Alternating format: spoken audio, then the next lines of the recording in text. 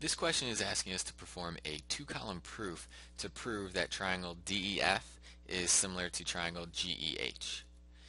And the first thing that I do is set up my two columns. First column is always going to read the statement, and then the second column is going to be the reason. And the first statement is going to be what we're given here. It says that angle F and angle FHG are supplementary. And the reason we know that is because it was given. That one's the easy one. Okay, the second one is when it starts to get tricky. We have to take our statement here and kind of build on it.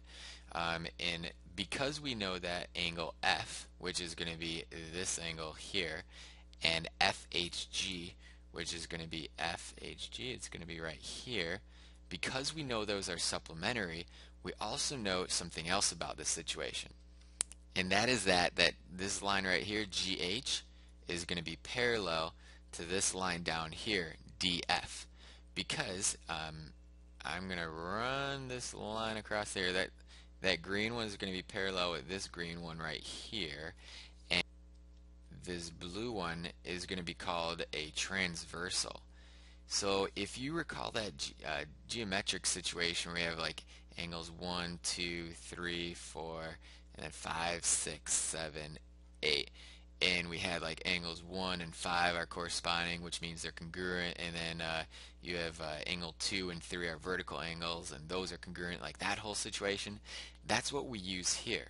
So because that we know that the same side interior angles, which would be in this case 3 and 5, because those are supplementary, we know that GH and DF are going to be parallel.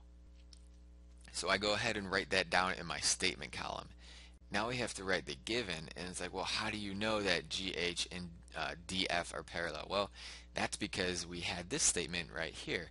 Because these two angles are supplementary, we know that these two lines are going to be parallel. Okay, now let me get rid of all this stuff, clear things up, and see what else we can see in our situation here. Remember, we want to prove that D, E, F, that triangle, is going to be congruent to the smaller triangle, which is G, E, H, right? Now let's go back to that other situation. Remember, GH and DF were parallel. So if I pull up those parallel lines with the transversal, maybe I could find some corresponding angles that are going to be congruent.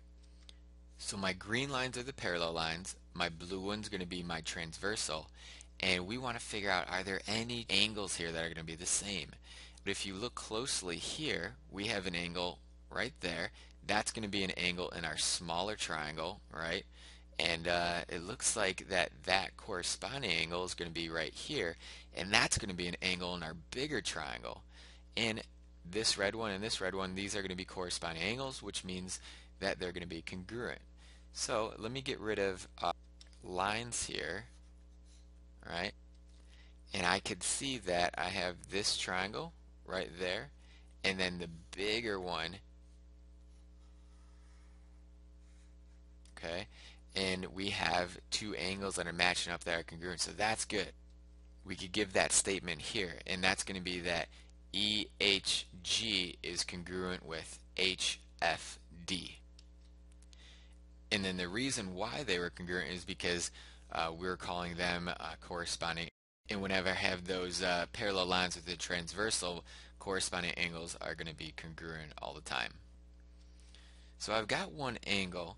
I don't have any other sides, so out of the three theorems that we could use, side, side, side, angle, angle, and then side, angle, side, the only one that I think would work here would be angle, angle, because I don't have any sides. So I have one set of congruent angles that are corresponding, and we're good there, but we need to figure out one other set. And if I look at all the corners of my triangles, well, G and D, we don't know if those are going to be congruent or not. But if you look at the top angle of both of our triangles, the top angle for both of them is going to be angle E. For this little triangle here, that has angle E. And then for the big triangle here, that also has angle E. So for our statement, we could say that angle E is shared in both triangles, and that's going to be congruent. So there's my statement down there, and you can see it's kind of goofy. It's angle E is congruent to angle E. Of course, they're going to be the same. But our reason here is that angle E is shared between both triangles. So now I have an angle here and an angle there, and then an angle up here, an angle down there. So our triangles are going to be similar.